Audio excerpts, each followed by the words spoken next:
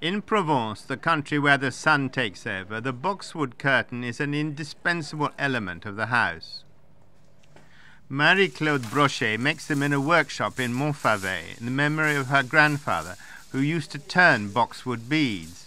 Bead after bead, the curtains are created entirely by hand in the true artisan tradition. What are you doing here, Laurence?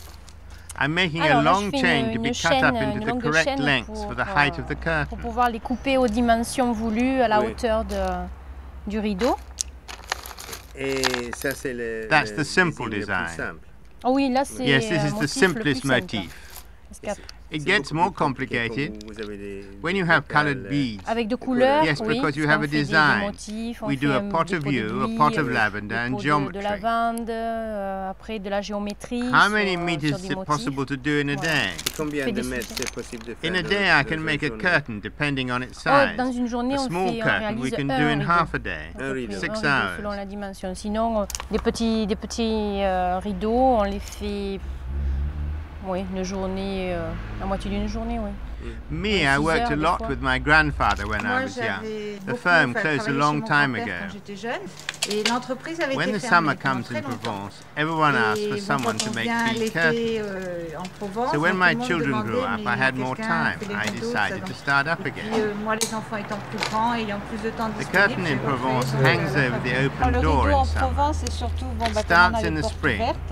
It stops insects getting in and keeps the heat out. And it stops people looking in. That's because you always have the door open.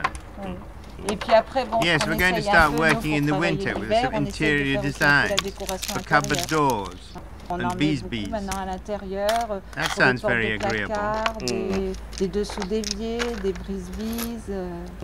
Le son, c'est très agréable. We have lots of clients who buy curtains because it reminds them of their childhood. Who makes the beads for you? I work with someone who's an artisan turner.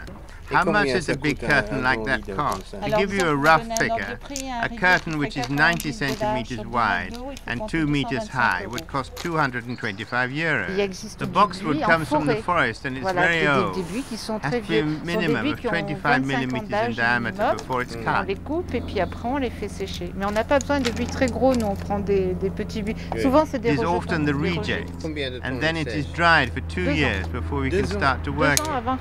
Then we turn them, dye them and varnish them. On tourne, on les teinte. That's already varnished. Voilà, et on les vernit. Yes. Ça c'est verni déjà. Oui. The beads that are outside of the house comme need c'est des to be buis qui protected. sont appelés à être à l'extérieur, donc pour se protéger quand même des intempéries. It's a work of patience. How long does a curtain like that last? For life, from one generation to another. Génération à génération. Oui.